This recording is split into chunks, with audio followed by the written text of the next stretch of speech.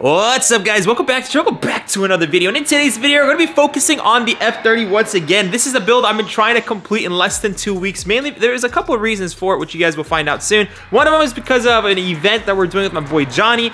So that is something I want to get done. And then the second thing is, we almost have all the parts we need for the new build. So I'm very excited to get that new build in the garage to show you guys what that is exactly. Been having it in the backyard, just been ordering parts. I'm just waiting on 3 more things to come in, then we can actually start assembling that car, which is super exciting. I hope you guys in the meantime enjoyed the F30 content. I hope you guys will like the way it looks in the end. I hope you guys will like the transformation. The F30 is just something I've been wanting to build for a very long time, and I figured this is probably a good time to build it in between trying to get some new parts for this new build. And you know, it just works. I'm able to film content, I'm able to do things for you guys, and at the same time, you know, keep myself productive and occupied rather than just sitting in my house waiting for parts to come in for the new build. So all that being said, guys, we're gonna go ahead and jump into the video and finish up the front end of this F30. It's gonna look so good.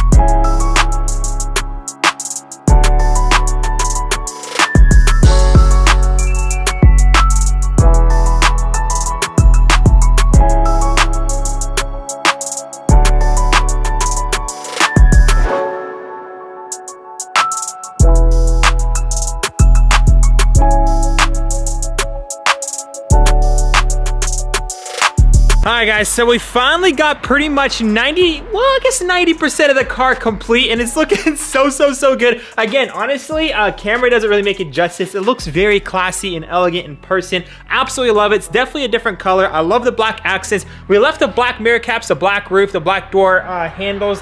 I think it just looks really good. I definitely want to get some more carbon fiber on this car so it adds a little more contrast to it. In terms of these little fender pieces right over here for the M3s, I just left a D badge for now because again, we're not putting any M3 stuff on here. Ain't happening. But in the meantime, we have the M Sport bumper, the last piece, the most difficult piece to wrap on any car. Let's go ahead and just start prepping that thing and wrapping that thing because I cannot wait to see this car fully put together.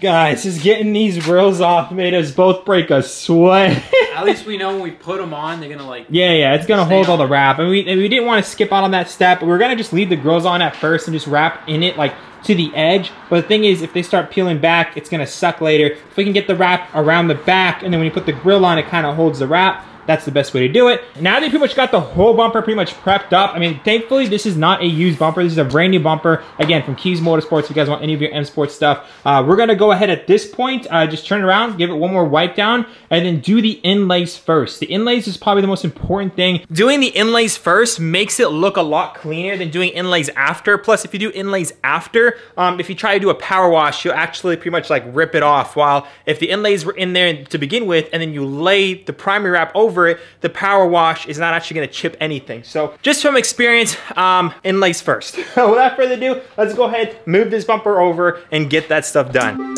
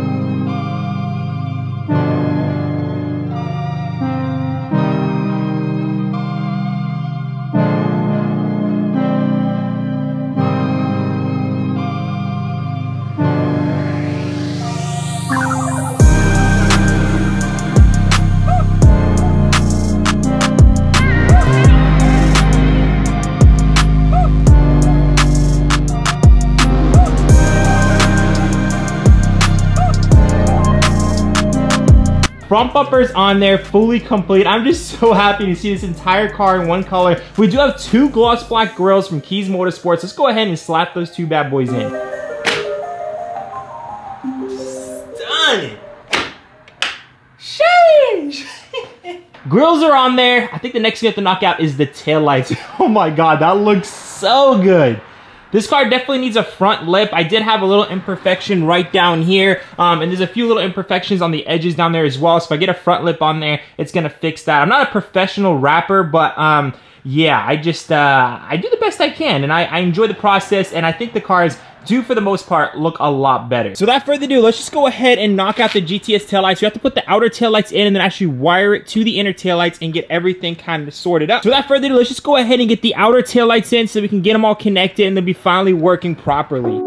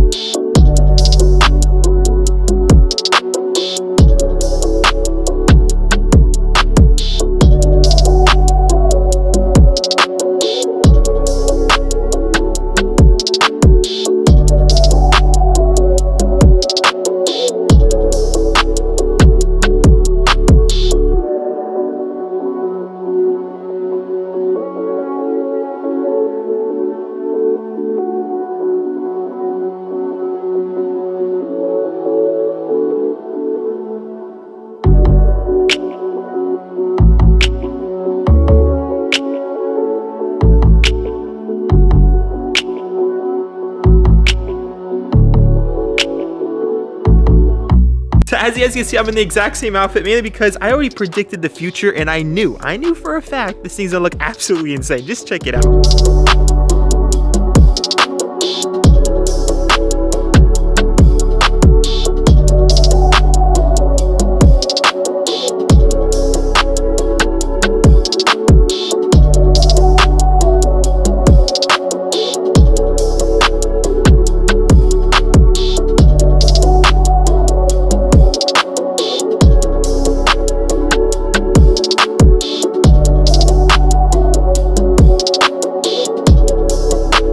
Let me know down below, guys, what you guys actually think of the transformation. Is it what you guys expected? Is it better? Is it worse? I mean, I know a lot of you guys said that it looks like poop, but I think it looks super sick. End of the day, this is something completely unique. I think it's a very, very, very classy color, especially for an F30. I don't know if I would like it on a 435, but on an F30, it just really hits the spot for me. So I'm very happy with this color, very happy with how the build has been going so far. Something I've been meaning to put on ASAP at this point is just the exhaust. You guys can see a cable's kind of sticking down there right now, and that's because we don't actually have the valve hooked up for the exhaust system. We have the AFE exhaust for the F30. It's a dual exit exhaust to pretty much look like a 335 exhaust, which is gonna look way more proportional. It's gonna look so much better. We have the carbon fiber diffuser, we have the rear M Sport bumper. It's just gonna look so good, and I'm super excited for it. I honestly can't really drive the car until I get that on the car too, so I probably should have done that, you know, sooner in the build, because I really want to take it out and get you guys some rollers. I'm gonna be doing that hopefully soon, probably in the next video, but as of today, I don't really want to drive it, because again, where the exhaust is pretty much cut, if I go ahead and start flooring it and driving it, I could melt the tabs for the rear bumper, and then possibly even the wrap for the rear bumper, and I'm completely out of wrap as well. So I don't want to ruin anything. But yeah, that being said, hopefully next video, guys, this thing is gonna be 100% for the most part complete. You know, for a 2-week transformation, it's gonna be a great daily driver. It's something that you guys are gonna see me post on Instagram, something you guys are gonna see me take to LA. Gets great fuel economy. It's just a really good looking daily now, which I'm super excited about. Plus, it's gonna have some little goodies that's gonna help us enjoy the car. We have Apple CarPlay and all that other good stuff. So yeah, I'm very, very happy in how it's become. But yeah, for the most part, it's gonna have to conclude this video. Again, next video is probably gonna be the last video that's gonna be focusing on the F30.